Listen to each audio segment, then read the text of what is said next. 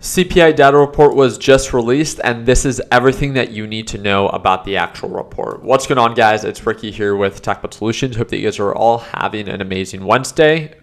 Previous inflation rate, right, was 4%. The forecast for today was 3.1%. We came in at 3%. So yes, we came in lower than expected. From highs of 9.1%, we're now at overall CPI of 3%. Now, is this good or bad? Well, of course, right? We're closer to that 2% target. But one of the things that we have to understand is the main focus for the Federal Reserve is core CPI, which according to today's CPI data report still sits at, if I'm not mistaken, it's 4.8% for the last 12 months. And again, that's all items less food and energy. To break this down very quickly, for the month of June, the biggest drop that we saw was in utility gas pipe services of a drop of negative 1.7%. The biggest increase that I saw on my side was an increase of 1%, and that's on gasoline types. One of the things that we talked about during our live trading session today with the LPP team is very, very simple. When trying to break down, just to let you guys know, they haven't updated the PDF, so that's not available just yet.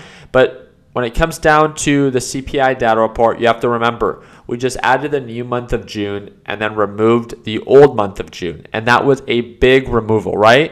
For the month of July, what we're taking away is literally nothing, 0.0. So that means if our current inflation rate is at 3% and we add anything, inflation therefore will go up, even with that formula, right, of how it is that they calculate the actual inflation rate, because it's calculated based off of the previous 12 months with seasonal adjustment, right? And if we already removed June, which was one of the biggest jump that we saw in 2022, now we got rid of all the big pieces of the pie of what made up our inflation.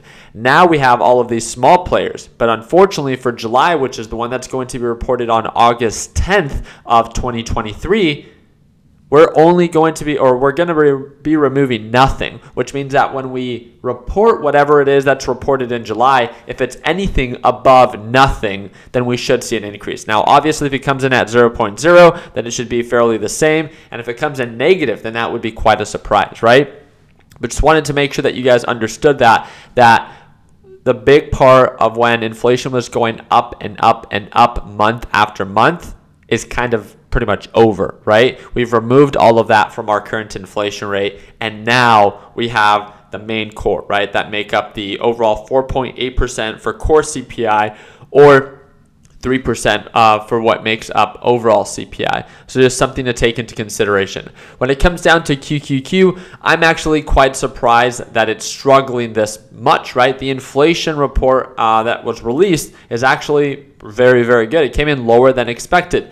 But what does this mean from the Federal Reserve, right? Well, based off of how the market's reacting, I think it's somewhat mixed, right? Because we had a really strong rally, but then we began to pull on back nearly only up about 0.5%. And one of the things that I wanted to show you was the Fed rate monitor tool, what the current expectation is for the Federal Reserve to either raise, pause, or drop interest rates, because that's the big concern for a lot of people, right? On July 26th of this year, of this month, is when the next interest rate hike could be, right? And according to this, and again, I'll refresh it right in front of you, there is a 94.2% probability that the Federal Reserve will raise interest rates according to this Fed rate monitor tool that's from investing.com. There's a 5.8% probability that the Fed will pause.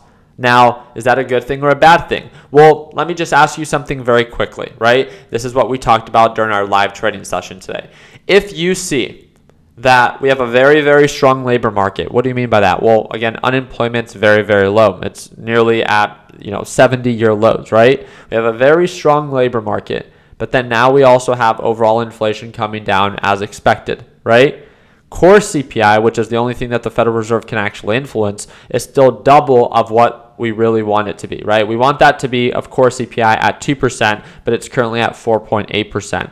So could the Federal Reserve justify being aggressive, front-loading interest rate hikes to bring down inflation, knowing that we have a strong labor market? Well, if we had a weak labor market, that would be more of a concern, right? Because then our economy could probably not tolerate it. But because we do have a strong labor market, if our unemployment rate starts to climb a little bit, it won't still be much of a concern. We're literally at 70-year lows for this unemployment rate. So I think that's why there's such a strong bias that the Federal Reserve, even after this very, very strong CPI data report, that the Federal Reserve could potentially raise rates as soon as July 26. But again, no one can predict the future. I'm not going to pretend like I can.